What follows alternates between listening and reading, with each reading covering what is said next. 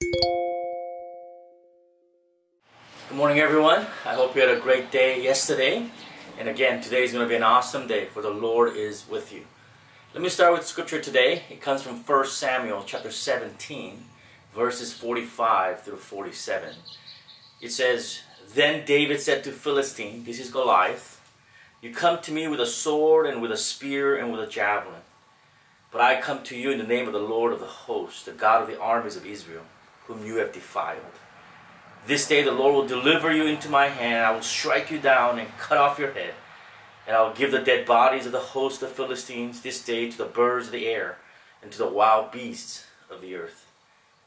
That all the earth may know that there is a God in Israel, and that all this assembly may know that the Lord saves, not with sword and spear, for the battle is the Lord's, and he will give you into our hands."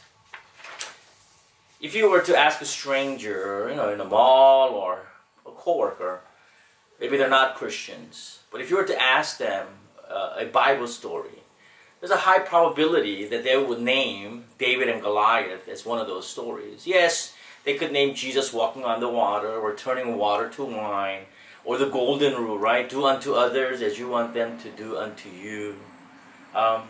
Maybe they'll mention Jonah, the huge fish, but the odds are pretty good that they will mention David and Goliath. Non-Christians know this story. Non-religious people know this story. Coaches use this story to inspire their players against much tougher teams. Advertisers use this story to draw people to buy their products. In a world where little guy seems to remain little, and where the underdog tends to lose, this story speaks loudly from chapter 17 of 1 Samuel.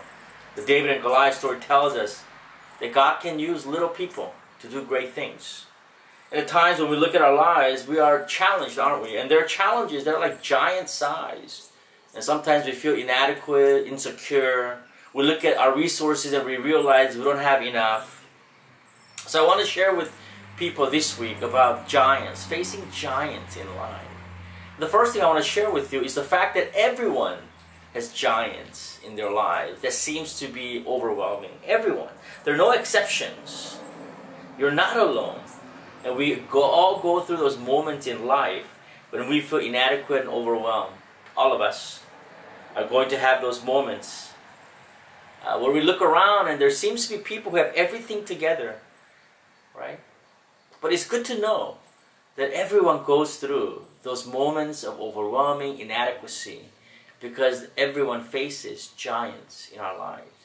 Even though we look around and we see people who seem to have it all together, they seem to have no troubles in life. They always seem to have the right deal with life. They always make the right choices, and they always say the right things. We look at them and we always feel, why are they so steady? Why are they so strong? What's wrong with me? And we wonder, how bad we are, and feel insecure and scared sometimes. But the reality is that everyone is going to face giants. And everyone will go through times when we feel insecure, or insecure, unsure, inadequate, overwhelmed. I just think some people are really good at faking that.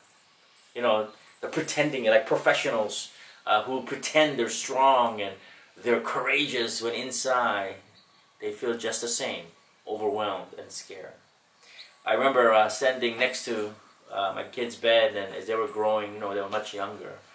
And as a pastor, I've witnessed parents lose their kids to car accidents, falling off a cliff, diseases, some things that you don't expect happen to our kids. And sometimes I'll just watch them and look at them and just overwhelmed by the responsibility of being a parent. And at that moment, all I can do is lean on God, because those things are out of my control. It's overwhelming. But you lean on God. Just like David, who came and said, Goliath, you're coming with the tools of the world. Spears, the bombs, the shield, and the armors of the world. But I come in the name of the Lord.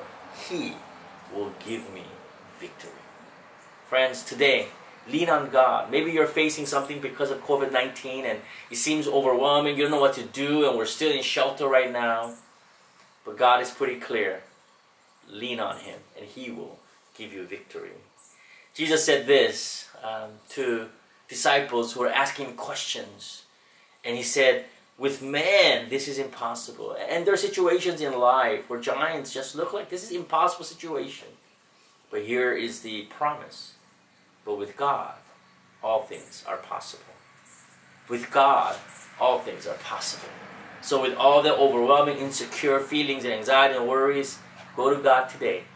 He will make the impossible possible in your life, just as He did in David's life. God bless you, and I'll see you tomorrow.